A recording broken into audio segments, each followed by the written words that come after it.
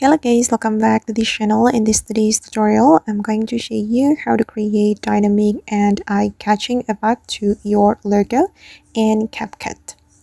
Okay, let's get into it guys. Here I have created a project in my CapCut, and first of all, I'm going to create my own logo.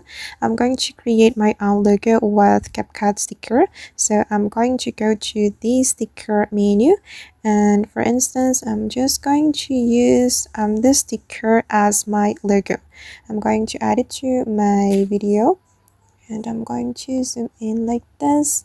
Okay, and I'm going to click on this check mark, and I'm going to make it align with my video just like that. And I'm going to add tags to my logo.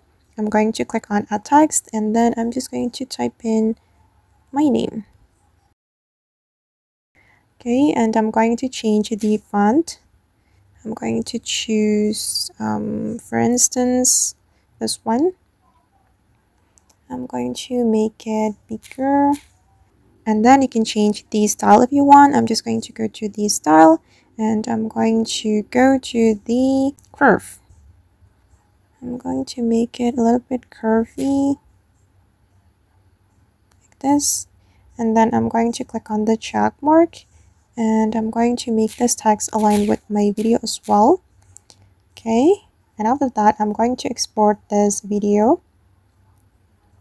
Okay, then I'm going to click on done and create new project again with the video we have just exported.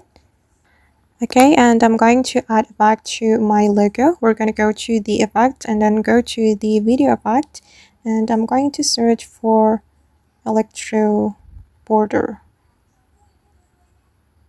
Okay, this one guys, I'm going to add it to my logo, and I'm going to adjust the color.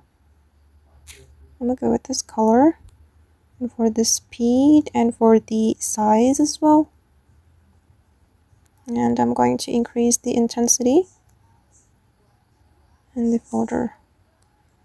Okay, perfect. And then I'm going to click on the check mark.